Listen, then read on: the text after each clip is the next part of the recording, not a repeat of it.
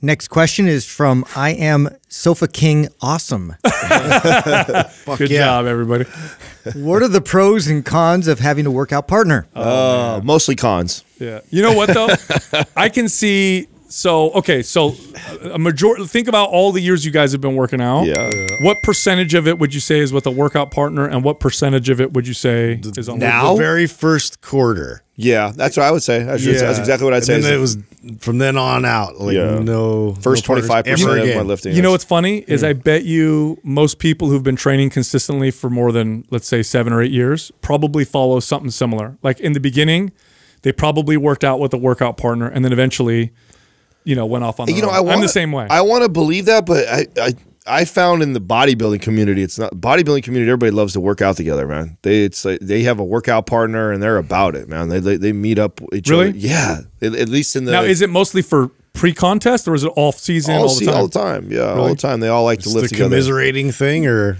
You're pushing each other because it's all about intensity driven. Oh, that's so true. it's real, and it's actually as much in off season as it is in season. Off season, it's all about packing the calories on, packing on the muscle, and you use each other to pump each other up and get after it. I'll tell you the pros and cons for me personally. So pros, first off, depends on the workout partner. But if I work out with the right workout partner, it'll help me stay on track and stay away from my ego, because sometimes my ego makes me do exercises that I probably shouldn't at that moment. I should. Did you just say that the workout partner helps you not? If I get the right workout partner. So if I get the wrong workout partner, it'll do the opposite. Like if I work out with somebody like myself, then my risk of injury just goes through the roof, because now it's about that's what I've always experienced. I was going to say I'm going to challenge your way of thinking there, because I think I would consider all of us A+ workout partners. Like I know how to spot. No. I know. None of us are good workout partners for each other. Not for each other. Not for each other. Well, then who are you gonna get? Some docile dude who doesn't know what the fuck he's doing. Like, what's your idea of what an A+ fucking workout partner is? My wife was a great one when her and I worked out together, and mainly because there's no competition there. She's not gonna lift as much as me anyway. We can check each other, and I have smarter workouts. If I work out with one of you knuckleheads, I guarantee within a few weeks it's gonna turn into, without us realizing it, the intensity is going to creep up, the weight's going to creep up, and it'll be fun, but then somebody's going to get hurt. So the pros are, if you have a good partner, they can check you, watch your form, help you push yourself when you need to. Might be more motivating for some people. The cons are you have to rely on the other person's consistency and attitude and energy.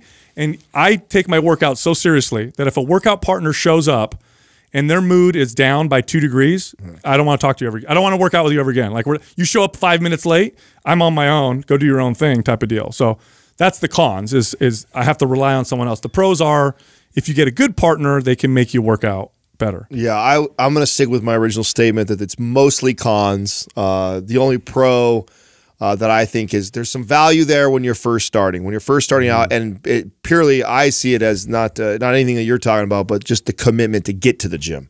I've made a commitment to somebody else, and I meet them on Monday, Wednesday, Friday at 6 a.m.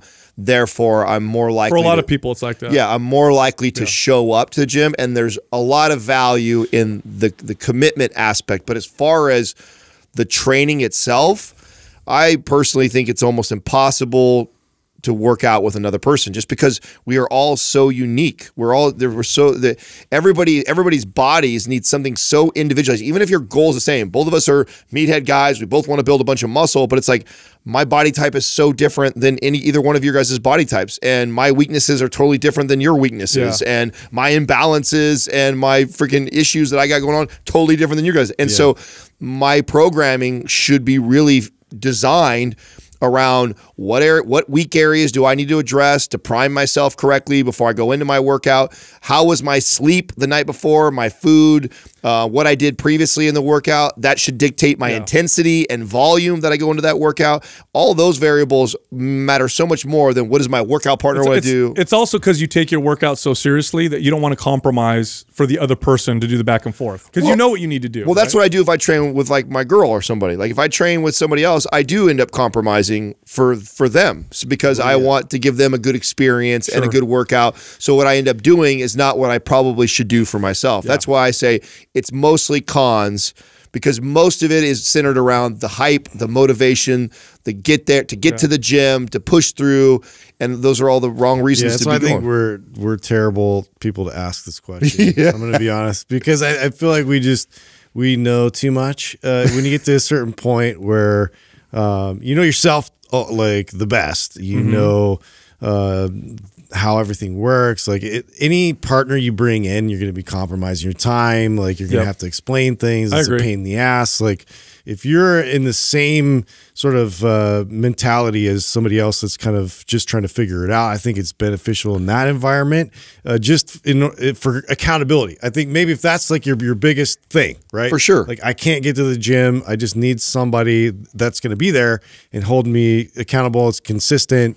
If you're somebody in that state of mind where you're reliant on that, like I find value in that. But for me personally, the only way I would have a workout partner at this point would be if I'm just learning a very new skill and for a brief moment of time. They know it. Agree. They know it, and I'm just picking it apart. Totally agree. That's such an anomaly, though, right there. That's like, I mean, that's a one-off situation. And I guarantee there's people right now. Okay, there's somebody right now that is shaking their head no, and they're like, and you know what they're saying? I get my best workouts when I work out with my workout partner. And Steve really pushes me. And you know that's the problem with it, is that you still measure the success of your workout by how fucking hard you lift. And that is not a good gauge of what makes a good workout. Again, we know too much. A good training session should be measured for what you need at that specific moment in time. And the idea that and by the way, I know this because I was the same way. I was the same young kid who thought like, man, my workouts are never as good as they are unless I have my workout partner. Because why? Because he pushed me that next level when I wanted to stop at rep 5. And you know what? If someone tried to push me through a workout right now, I'd fucking slap him. And throw weight at him. Don't tell me if I need to push more or not right now. I know what I need to do. So that's the last thing that I would want. But the people that are shaking their head at me that disagree with what we're saying right now are people that are still stuck in that mindset that it's all about intensity. I think for some people there's a lot of value because their workout partners, like it's like a partner, and they work out together and they grow together and they do a lot of stuff. I get that. But the key is finding the right workout partner. For me, I hated it most of the time because I was always the consistent one, the motivated one. So it's like I was always the damn teacher, right? Exactly. What you said was absolutely 100%, Justin. If I worked out with anyone now and I picked a workout partner, it's because I want to learn something. Like if I'm gonna go through a whole mobility stint, or I'm gonna do a bunch of non-traditional workouts, I'll ask Justin. Hey, Justin, can I do a sled and kettlebell workout with you? Because he's good at it, and I'm gonna learn from him. But otherwise, I mean, not really. But in the past, I mean, I've had a few good workout partners. I think it's always one-sided. It's never equal. Usually, right? Always. If you're in that situation, the guy who's teaching you are making out. He's getting the shit in the stick. Yeah. If you're listening to this right now and you have a trainer friend who you work out with, well, yeah, guess what? That's a good idea for you to buy him a nice Christmas present. Yeah, keep that workout partner because your workouts are probably better because you have a professional that's working out with you. But guess what? His is probably suffering. Yeah. Someone's getting the shit in the stick. And here's the other thing. Now, as I've done this for so long, now my workouts are so meditative and, for lack of a better term, spiritual experience for me. I go in there, I shut off, I do my thing. I don't want to talk to somebody else or be worried about, oh, it's your turn or take the weight off or change this. I'm doing my own thing. I'm in my own space, not talking to anybody unless I choose to. If I have a workout partner there, it's like, oh, okay, got to go, got to do my thing, got to talk to them. So it'd have to be really somebody special to work out with. We like working out around you guys, just not like with. Dude, I tell you, listen, I say we're all terrible workout partners for each other because of whatever.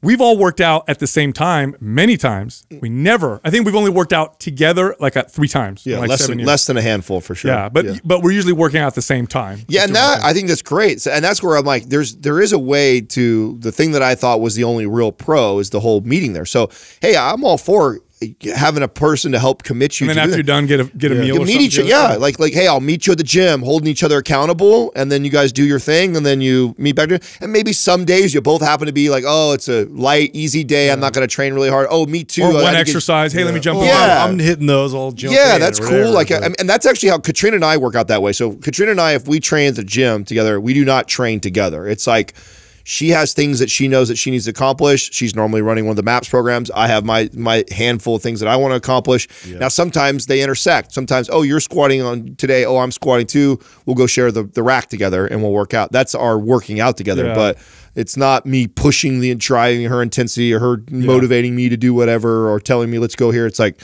I just don't see a lot of value in it unless you're pretty new.